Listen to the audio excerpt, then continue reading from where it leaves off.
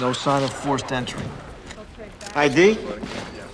Lease says Victor Moore, pays $3 grand a month. Premises rented for work only. Some work.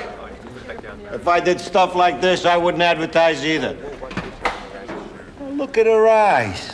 They look like marbles, huh? Oh, she ain't half bad. I'd take her out for coffee.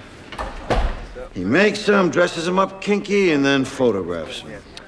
Yo, Pooley. These two guys in leather, you know, Batman and Robin, you sure they came out of here? Well, when they saw us, they ran. The camera was in the lot, print on the steps. Whoa. This looks like the camera was snapping while he died. Oh, someone wanted a souvenir. That's sick. Well, you know what the Bible says, Max. As you sow, so shall you reap.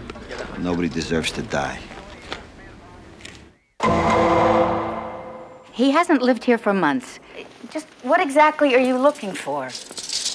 Ma'am, we're just trying to find out what happened. What happened is that somebody killed my husband. Softball? The Soho Artists League.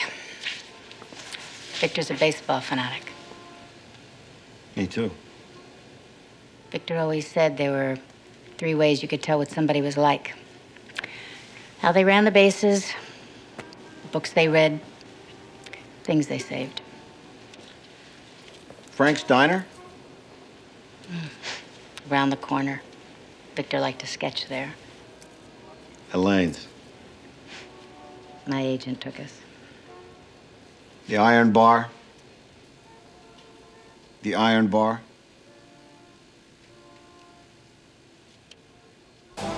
Man with a baseball cap. He's been in here a couple of times. And last night? It's crowded. I just serve him. Well, you know, maybe I'll walk around the block. Maybe your memory will get better. Or I'll get angrier. All right. He was here, all right? Hanging on some weird blonde. Weird what? Bleached what? Weird like Marilyn Monroe back from the dead, but 6'2", with these blue-green stripes in her hair. Where might we find this lady? She works in a leather shop. The erogenous zone. And belts, you want only alligator. Harnesses, saddle leather. Like a good briefcase or a nightstick. You hang out at the Iron Bar? Those rough types aren't for me. My milieu, a place called Best Friends in the West Village. Gay preppies, the ones with Dartmouth and Yale on their T-shirts. You were at the Iron Bar last night. I wanted a club soda. It was close. $500? Newborn calf. That tanned. We're the only store in New York that carries it. Who buys this stuff? That leather has no grain. It's like wearing skin. Reminds you the animal was once alive, if you like that sort of thing. Did you leave with Victor last night? I didn't know the man from Adam. He wasn't looking for me anyway. He wanted Brian, who used to belong to me.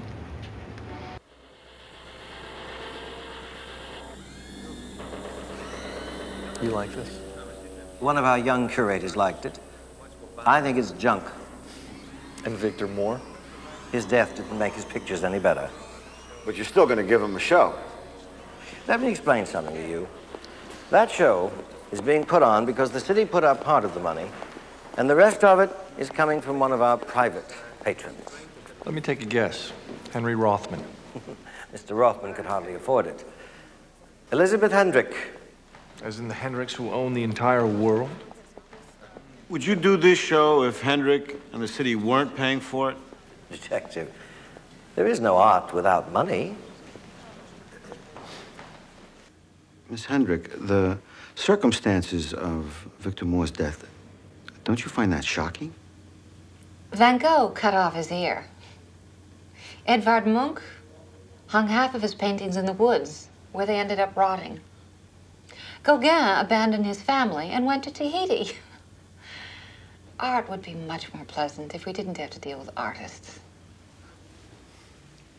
Did you know Mr. Moore or his friends? I understand Mr. Moore was a private person, reclusive. You seem surprised that I'm not shocked. I'm surprised you are.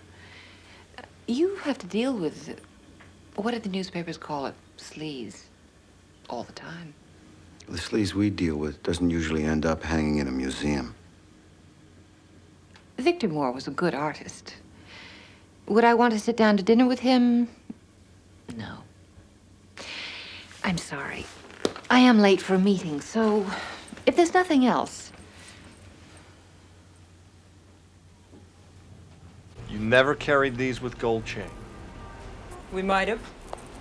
And you don't know Elizabeth Hendrick. The customers don't wear name tags. I just take their money. Mike, I must be crazy, but why do I think that Kathy knows exactly who Elizabeth Hendrick is? And I might be crazy, but I think a lot of the respectable citizens that come and buy this sicko stuff might decide they didn't need it if we put a police cruiser out front. I think Elizabeth Hendrick might have been in here once or twice. Or more. Yes, maybe. Maybe 3 or 4 times. I have received over 100 phone calls in the last hour. A commissioner is being dragged through the mud, and it looks like we're responsible. I hope you have something. It gets worse. How can it get worse? What would you say if I told you that Elizabeth Hendrick is connected to this? That's worse.